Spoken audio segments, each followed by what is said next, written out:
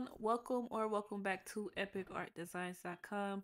If you are new here, make sure that you hit the like button and subscribe to our channel to see more content like this. Before I get into today's video, I did want to let you guys know that we have new graphics on our website. All the graphics that I'm going to be using to design today, I did get them from out of one of our graphic bundles. So if you're interested, visit the link in the description to purchase these. Also, I did want to say thank you to all our new Patreon subscribers. If you haven't joined our Patreon and you want to know like our printer suppliers, where we get our paper from, go ahead and check that out. I'll link it in the description below as well. Okay, so without further ado, let's go ahead and get into the video. On today's video, I'm going to be showing you guys how to make a funeral program booklet. Now this is going to be in real time and we're going to be using the free version of Canva. Now my process is not 100% smooth. I do be kind of having like mess-ups and just a whole lot of hiccups, indecisiveness. So I might skip those parts out, but for the most part, I'm going to be showing you guys my whole process. So let's get started. So I have Canva up. This is canva.com. I will link it in the description if you do not know about Canva. You can create a ton of templates. I'm pretty sure they have funeral program templates on here as well. So I'm just going to create a design, and I do print these booklets, so I have my sizes and everything right. So I'm going to set this to make sure my units are in inches, and the width will be 17 and the height will be 11. And I'm just going to create a design. Canva do have like preset sizes where you can kind of, everything is already set. Now I'm just going to, these are my rulers and guides, by the way. I'm just going to take that, and I'm going to drag it so that it's at 8.5. And note 8.5 is the size of your booklet once it's folded. So that's how you know what, I guess, like the size of it is. Okay, so I'm gonna start with my front cover. I like to start with my front cover because it kind of lays out like the whole kind of style and color of the whole booklet. It's much easier like that. So I'm gonna go ahead and get my person. I did generate an AI person, so I'm gonna just use that. So I like to, depending on what I'm going for, see this might change in the middle, but I'm just gonna remove the background for now. Okay, so the color that I want for this booklet, let's see. Should it be like the colors? I think let's try to go for like a brown. I'm gonna do it darker though, so let's go for like a dark brown. Okay, so I don't know if you see it, but it's kind of like white edges around her hair and stuff that I really don't like. So I'm gonna go to edit, and I'm gonna go to adjust, and then we're gonna turn on the vignette. I hope I'm saying it right. We're gonna turn on this here so that it kind of fades that off around her edges so it's not as bright. And then I like to kind of turn the clarity up on the photo a little bit more, just like that. Okay, so now that I have this, I'm gonna go over to Lunapic, and this is where I use to kind of fade out the background if just in case you're not using Photoshop.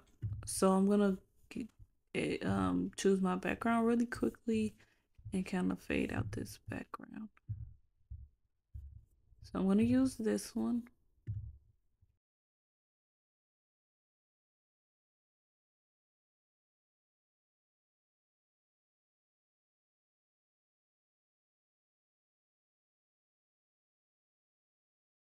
Okay, perfect. So I faded out my background. I'm gonna go ahead and kind of crop it onto this page here so that it fits. And also it did lose kind of like its coloration and kind of depth, I would say. So I'm just gonna adjust this picture.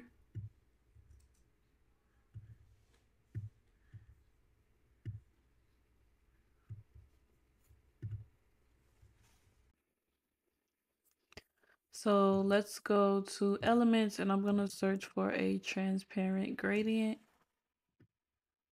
And I like to use this particular one here because it's nice and short. And I just like to put this around the edges. I think, I don't know, it just does something to the picture that I like. And I try to go darker than what the actual program is. That may be too dark. So let's choose that for a little bit more. And I'm gonna put it on the other end as well. Okay, so now for this, I think I may want to fade her photo at the bottom. I'm not sure. Okay, no, we're not gonna fade that at the bottom because her name will be like right here. So let's go to Lunapic again. Let's add another photo.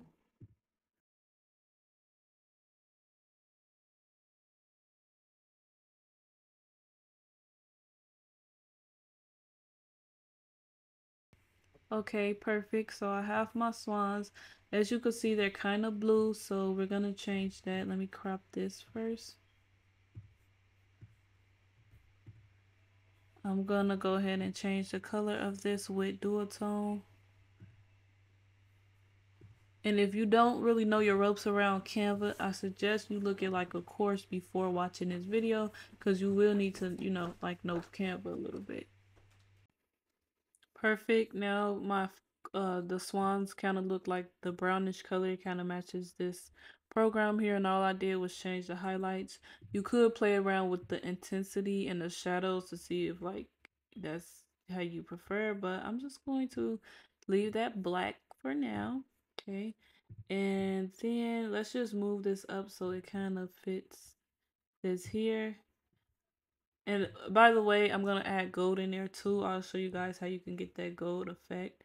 If you want to bring her down some so that her cut off bottom is not showing, you could do that. I think I like it like that. I'm also going to find some bokeh as well. Now this is not in the funeral. This is not in the bundle, so I'll make one. If you guys would like these, then I will make one. So let me know in the comments below if you would like these, then I can make one just like this. So yeah, I'm putting the bokeh in there, maybe on top of this.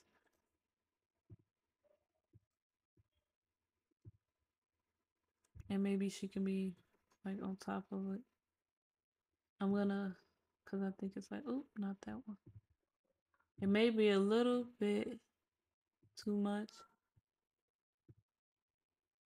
Okay, I'm gonna choose to leave it like that. And by the way, this is something really light. I will say this design is beginner level because this is not the worst not the worst, I'm sorry, but this is not how difficult it can really be. It can be way more harder than this. So also, if you want a shadow behind her, you could do that.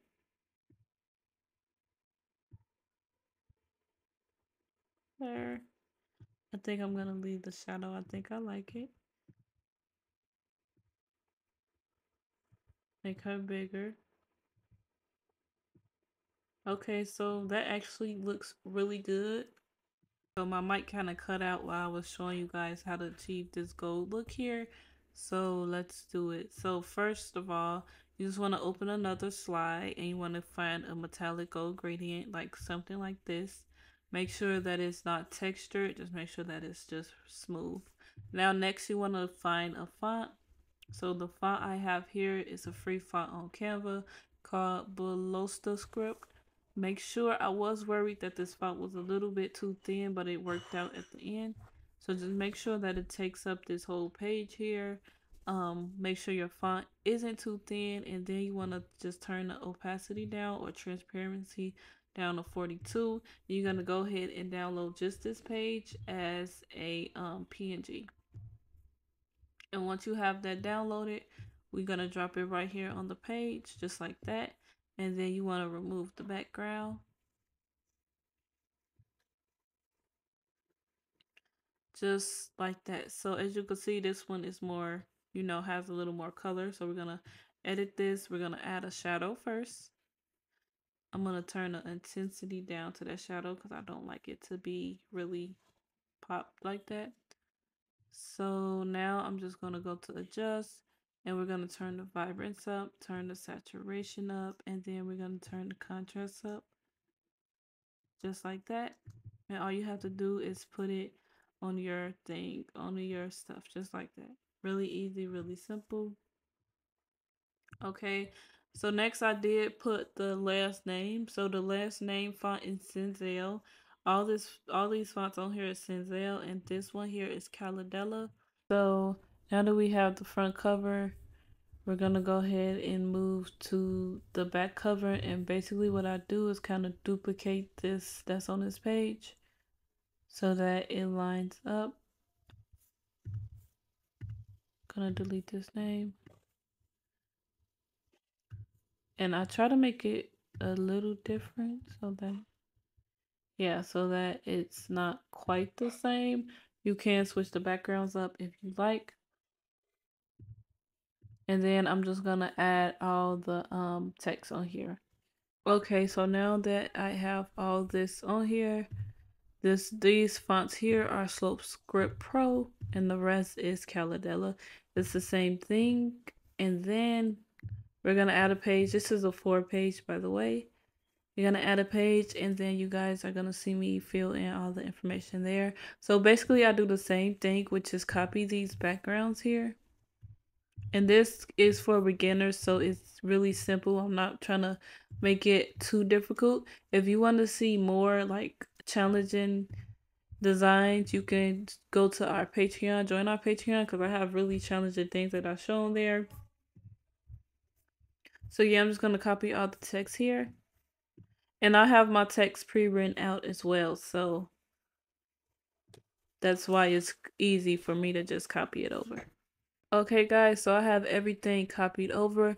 Feel free to add like a row of pictures right here if you like. So yeah, this is basically it. This is a 4-page program. If you have any questions about anything that I did in this video, let me know down below. And that is all for today's video, guys. I really hope you enjoyed and you learned something. Again, if you have any questions, please don't hesitate to let me know in the comments below, and I'll answer them as soon as possible. Also, don't forget anything that I use in this video. Every element is in our graphics bundle, so I'll go ahead and link that in the description. And if you want more in-depth tutorials or more difficult designs you want to challenge, go ahead and join our Patreon because they are all on there. And thanks so much for watching, guys. I will see you on the next one.